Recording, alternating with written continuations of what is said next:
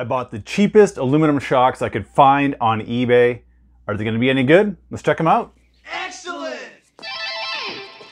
What's going on, dudes and dudettes? Thanks again for tuning in to Poor Boys RC. My name is Phil.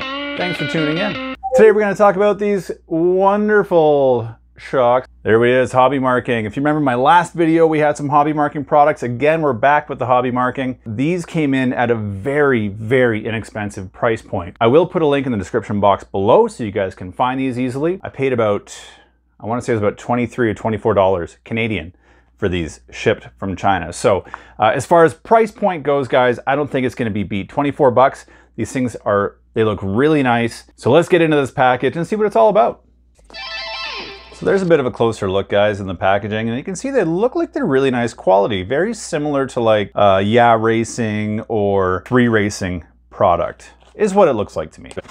So we crack her open, guys, and this is what you're gonna get. Again, we've got our nice little decal sheet here, option number 1. We have some hardware. It's stainless, it's hex, appears to be 2 mil.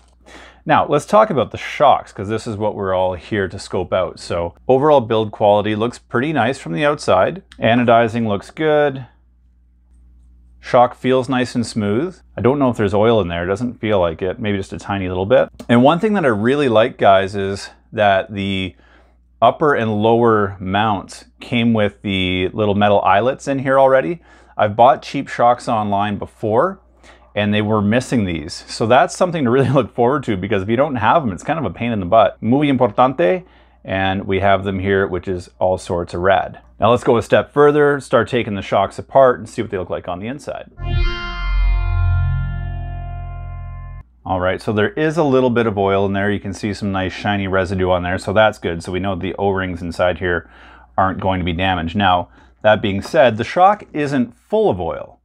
I think they just put enough in there just for assembly purposes. Oh, we're leaking, we're leaking. So it looks like a 2-hole piston in there. Assembly looks like it was done well. It does have the bladder in here to help keep from leaking oil. We've got a completely threaded shock body, which is pretty cool. So you can adjust your preload with this collar right here. Let's see how nice it works. Let's see if machining is nice, and threads are nice, and it works like a hot damn. And again, this is a really, budget-friendly solution, so it didn't come with any extra springs.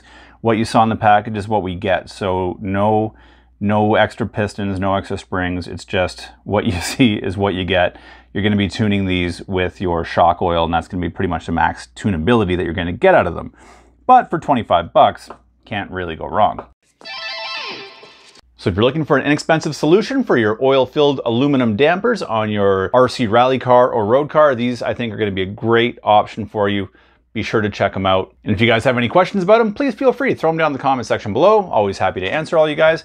Have an awesome weekend and be excellent to each other.